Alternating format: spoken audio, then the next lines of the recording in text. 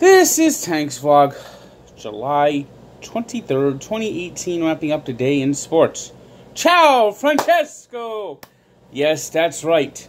For the first time ever, an Italiano has won a major championship, capturing the Open Championship in Carnoustie.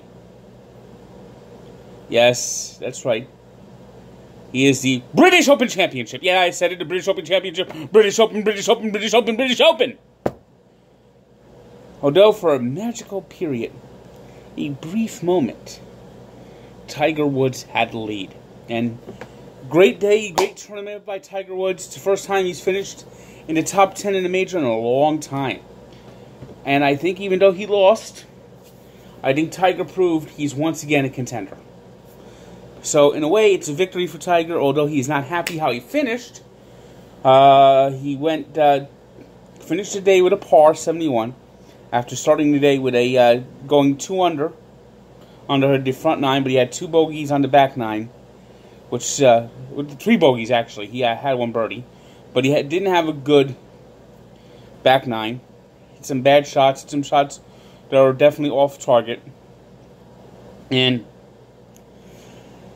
his playing partner actually was Francesco Molinari.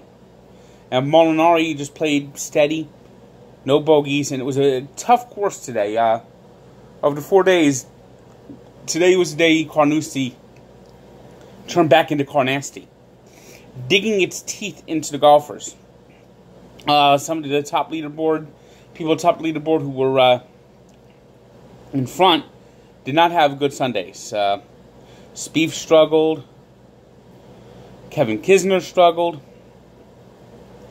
but Tiger finishing with a -5, tied for 6th place. We had 4 golfers tied at 2nd. Among the golfers who finished 2nd were Kevin Kisner, Rory McIlroy, Justin Rose, who finished strong, and Xander Schauffele.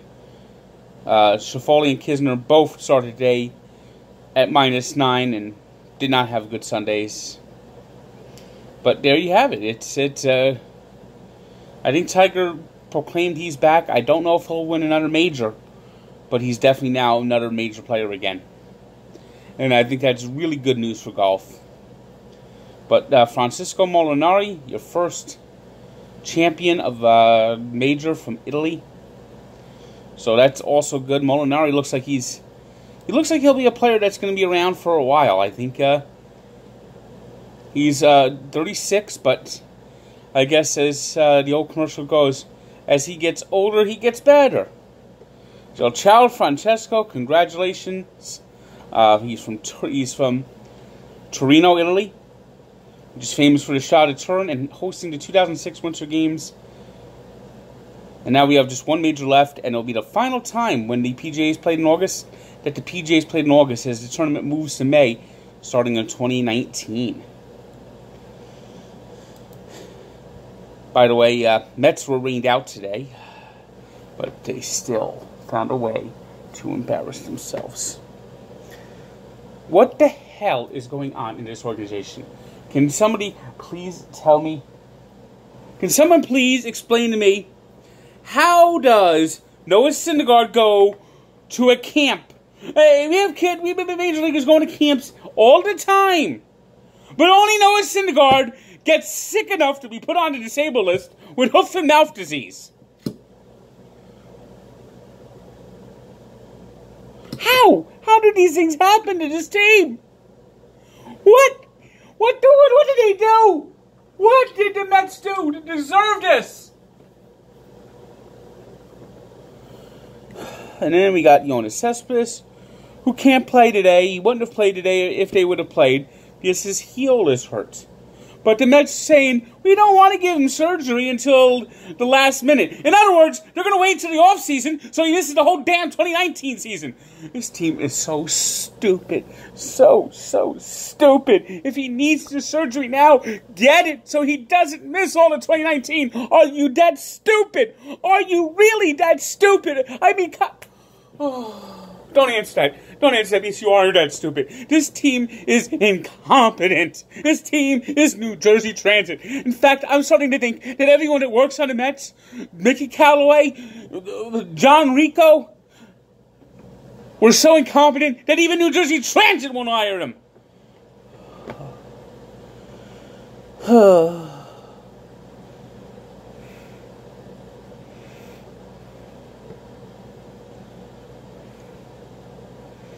Unfriggin' real. So, Mets and Yankees will play another makeup game in a few weeks on August 13th.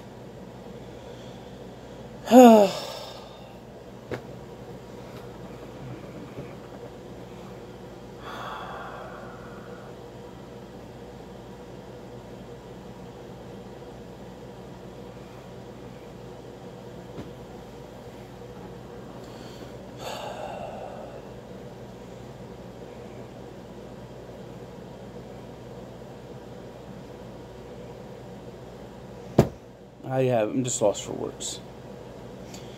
In games that actually were played, in a doubleheader today in Philadelphia, the Padres and Phillies split a pair, with the Padres winning the first game 10-2, and the Phillies winning the nightcap 5-0.